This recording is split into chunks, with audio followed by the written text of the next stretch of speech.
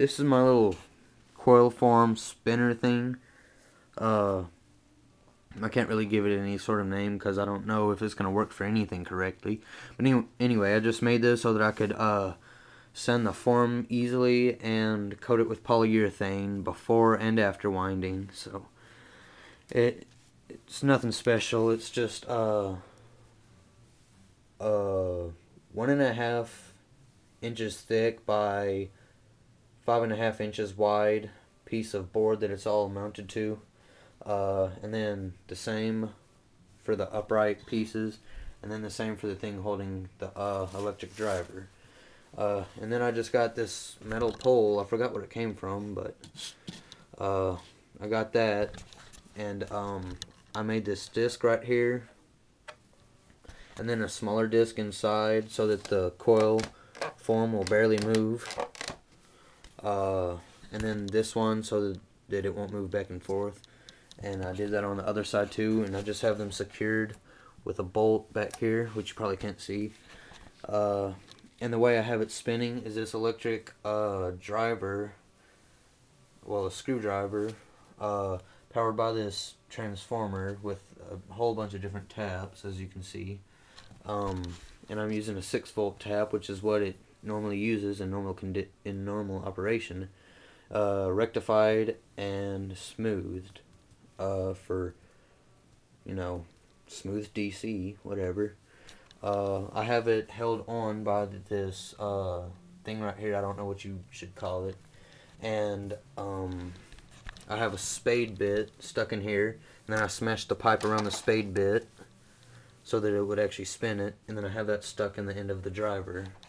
So now all I gotta do is turn on with my little switch box right here, and right now I'm just sanding it to get anything, like any kind of dirt or anything off of it, and to get it smooth and all that good stuff. Right now I'm using 220 grit sandpaper, and after I've done it for a while with this, I'm gonna make sure it's smooth with this.